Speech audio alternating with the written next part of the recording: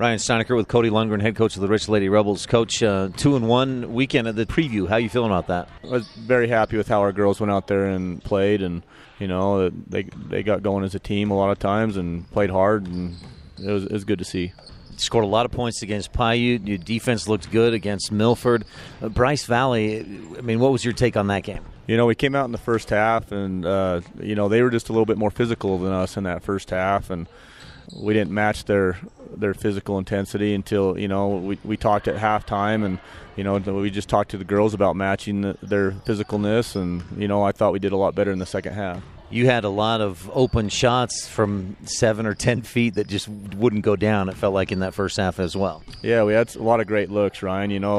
We had the great looks. Just there's a lid on the basket, and some nights that happens. And when that happens, you just got to keep fighting. Overall, though, I was impressed. And, if I was putting myself in your shoes, I think I'd be happy about the weekend, how the girls played. Yeah, they executed our sets very well, I thought. And they took what the defense gave them, and we didn't really force anything. Our turnovers were pretty low for our first games of the season, which I was happy with, and we just got a few other small things to straighten out, and we'll keep working on things and keep getting better.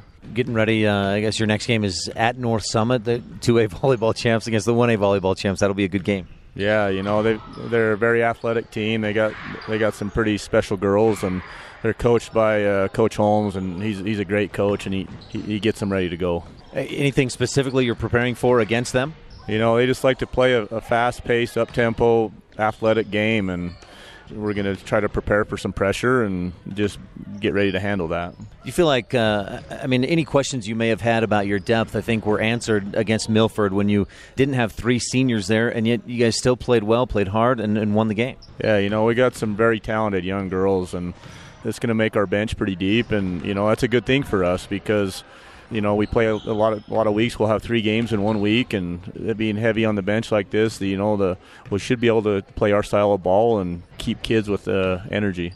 Things you want to improve on from what you saw in those first 3 games? With the game with Milford, we let their pressure kind of rattle us a little bit. I was proud in the third and fourth quarters, though, how our girls slowed the pace down. They realized, that we were up in the game and pulled that defense out to us, and then started working from there. So that was a real mature thing I saw this team do. And, against Bryce Valley, that was good for us to see.